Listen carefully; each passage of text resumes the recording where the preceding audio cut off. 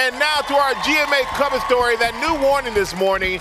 It says, watch out when you are squeezing those limes into your margaritas in the sun this weekend because you could get burned. Yes. ABC's Paula Ferris is here to explain how. Hey, Paula. Good morning, Michael. Who doesn't like a nice summer cocktail, right? Okay. So, weirdly, this happened recently to a friend of mine. She said at first her hands looked sunburned and then they became swollen. And several days later, blisters formed. It was all because she was making a cocktail squeezing fresh limes. There's some of the best things about summer, lemonade stands, and adult beverages with that squeeze of lime. But there is a surprising danger lurking in this summer equation. Certain fruits, like limes and lemons, plus the sun, can equal burns like these.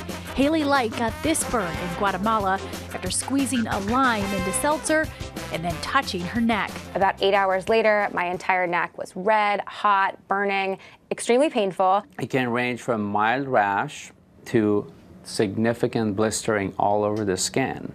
So it can be confused with shingles, it can be confused with poison ivy. So here's how it happens. When a chemical found in certain fruits and vegetables meets strong ultraviolet light, the two cause a toxic reaction to the skin. It's called phytophotodermatitis, with a rash forming within the day and sometimes leading to blisters and second-degree burns. The most common ones are lime, celery, and parsley, but you can also actually see it with lemon. There aren't any real numbers on how common this is, but Dr. Corassani says it's likely underreported. Most often I see with patients coming back from vacations, you can see it around their mouth from biting a lime or on their hand from doing a tequila shot. It felt like 10 times worse than a sunburn.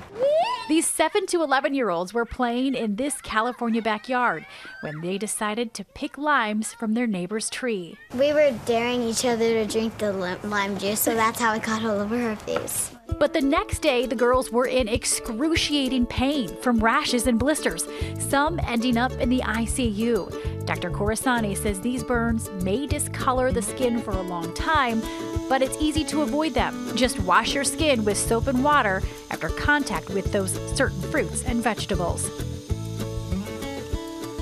So again, make sure you wash your hands with soap and water after you come in contact with these particular vegetables. Cecilia, don't look at the teleprompter. What do you think the main culprits are here that we're talking about? The acid and the lime. Mm-hmm. Lime. Anything else? Sun. Lemon. Lemon. Lime, lemon. Parsnip, or parsley rather, Parsley. and celery. It's actually parsnip, but celery, and we all know everybody's into this big celery craze. So well, if I don't you're put celery handling in my margaritas. No, but this happened. I said to a friend of mine, she said the drink was worth it though. Wow. Well, it's a good advice then. So good advice, Yeah. and just something to look out for when you're mixing those summer cocktails. Yeah, and we do mix those. So thank you, Paula. Occasionally.